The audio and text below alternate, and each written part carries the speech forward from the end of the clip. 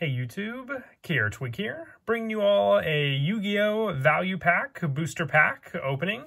I actually have not seen one of these that actually tempted me for quite a while. Every time I would see one of these, I'd see a booster pack that was either lackluster or one that just didn't really interest me at all. But when I was at my local pharmacy, I actually saw this there in their trading cards section. They had actually a couple of them, but I noticed this one, not so much for the Soul Fusion in the front, but because all of them had Soul Fusion. But this one booster pack here, I can't tell if it's Hidden Arsenal 6, but I think it might even be Duel Overload. I guess we'll open up the pack and find out. We have the 2 packs to open up and the 15 guaranteed cards, a foil and a rare. So let's go ahead, open it, and just see what we get. I always figured I'd make a video for it, just because you always never know. You might find one of the hidden gems, but it really is Duel Overload. That is so awesome. There is a Halka Fibrax chance now to pull with this one pack here. That's really, really cool. I don't regret opening this because I wanted to know for sure if the pack inside of it was actually Duel Overload, and I guess I was right there. The other packs didn't really look like they were Duel Overload though.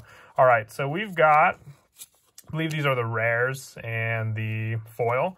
So we have a heavy mech support platform, Zubababa Knight, Marshmallow glasses. You can really tell that they put these together by hand for the fact that they're not even in order. Perform Pow, Extra Slinger.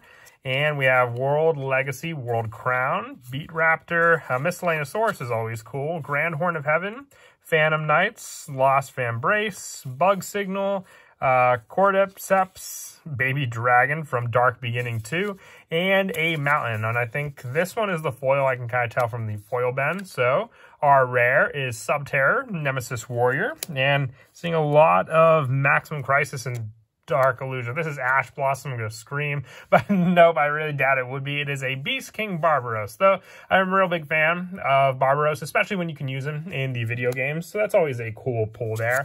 All right, I'm going to save the Duel Overload for last, so I'm just going to open the Soul Fusion first.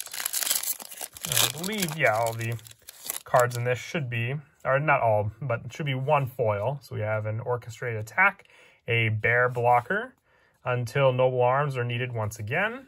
We have a Galaxy Trance, and we have a second Expedition into Danger. So sadly, just a super rare here.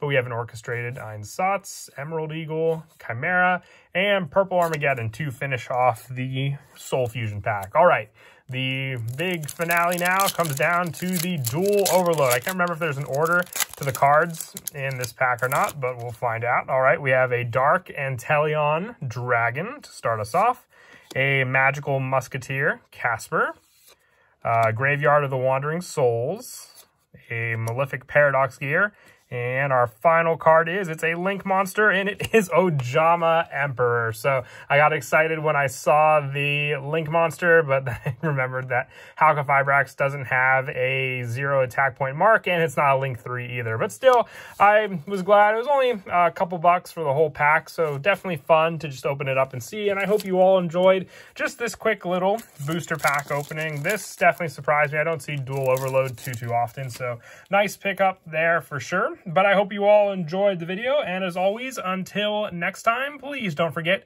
to leave a like and subscribe, and Kira Twig out.